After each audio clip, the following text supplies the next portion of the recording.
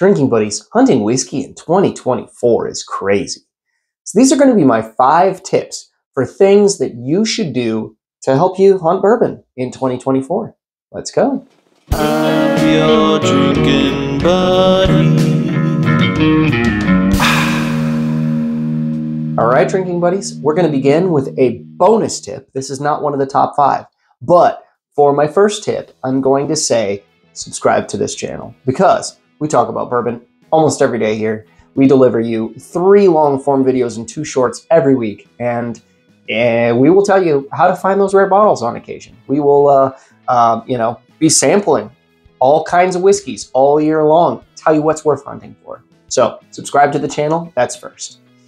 But the real first one that I'm gonna suggest to you is no MSRPs. Don't overpay. So the best thing you can do, you're in a liquor store, you're in one of those hole-in-the-wall shops, and you think you see something you really want to buy, but it might be priced a little high.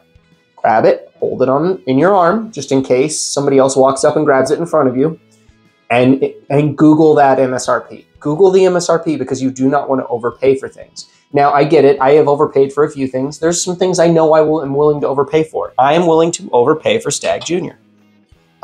This is a $60 bottle retail, and it is better than these that are $150 retail.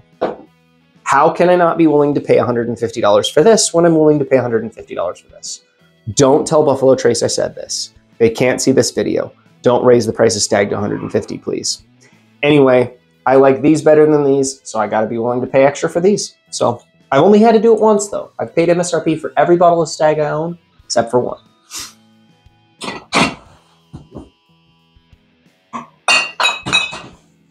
Tip number 2, you're going to want to avoid those museum liquor stores. I get it. It's tempting to go in those stores where they have 50 bottles of Pappy and they're all $70,000.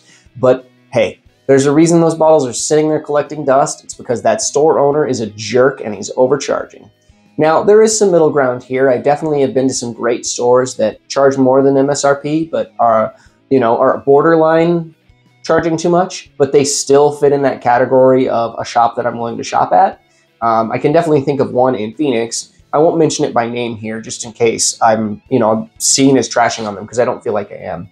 Anyway, they charge about 60% more than, a little bit more than double MSRP for rare bottles. Now, that might sound like a lot, but you say, I like that bottle you have up there for $300. I'm already buying 3 bottles that they have charged MSRP. I would like to bundle those together, and I would like you to charge me less for that. Those are things that can happen at those hole-in-the-wall stores where the owner is the guy selling you the stuff. So keep those in mind. Avoid the museum liquor stores. Support businesses who are not charging too much. Try to find great places like I have in Tucson here. I have Nana's Kitchen. It's a Mexican food restaurant.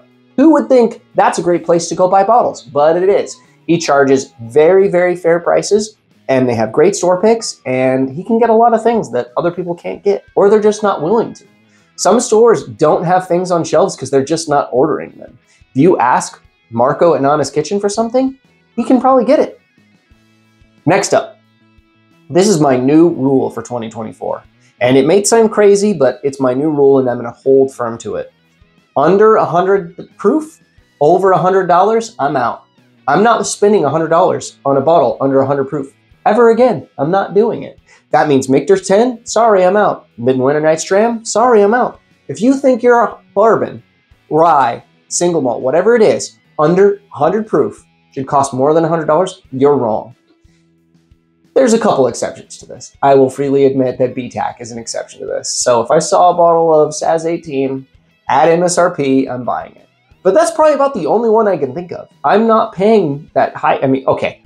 The Pappy line, some of the Pappy lines are under, under 100 proof and they're over $100. I would probably buy those. But other than those very specific examples, I'm just not doing it. Next up, make legit relationships. And I don't mean make relationships with people and you're only using them for their whiskey. I mean make legit relationships with people. I mean, not just people at the stores. I mean, like friends in the community. I would say go to your local stores, talk to the people in the whiskey aisles. if you become friends with people, and I mean legit friends, I don't mean like people you're using for whiskey. I mean, become legit friends with people. They'll tell you when stuff's landing. They'll tell you when you need to be places. They'll tell you where to be. And those are the types of relationships that you can't buy. You can only make those by going out there and talking to people. So if you're an introvert, you might have to break out of your comfort zone a little bit for that one. Next up, number 5, and this is I think my favorite favorite of the list, because this is something that I think that everyone needs to be doing that a few people are overlooking, but that is hunt more store picks. Like, man, some of the best bottles I get every year are store picks, and they can vary by batch to batch. I get it. You know, some places like Total Wine, for example, they're a big, huge conglomerate. Sometimes you get a store pick that tastes so good, you want to go back and buy 3 or 4 more. And then sometimes you get a store pick that's a little weaker. But the more store picks you try, the more unique flavors you're going to come up with. Most bourbon on these shelves behind me are blended together to give you a unique, the same experience every time you buy it. Every time you buy a bottle of Rare Breed, or, you know, Michter's Barrel Strength, or, you know, Bardstown Origin Series, or Weller 107, or let's see, or Eagle Rare, they're blended. Well, Eagle Rare is actually an almost store pick. Cancel Eagle Rare. Anyway, most whiskey is blended to taste the same every time you go to buy a bottle. So you don't go to the store and you get a bottle you love and then you go to buy another one and you hate it. The term small batch still allows you to be in that category. Single barrel store picks are a different animal because you might get completely different, unique notes you've never tasted on a whiskey before on a store pick. And that's why I think that this is my favorite of the lady. And this is why I think this is my favorite tip of the year. Buy more store picks.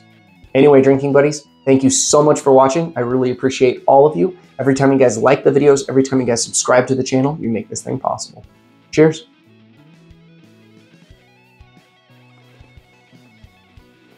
I'm your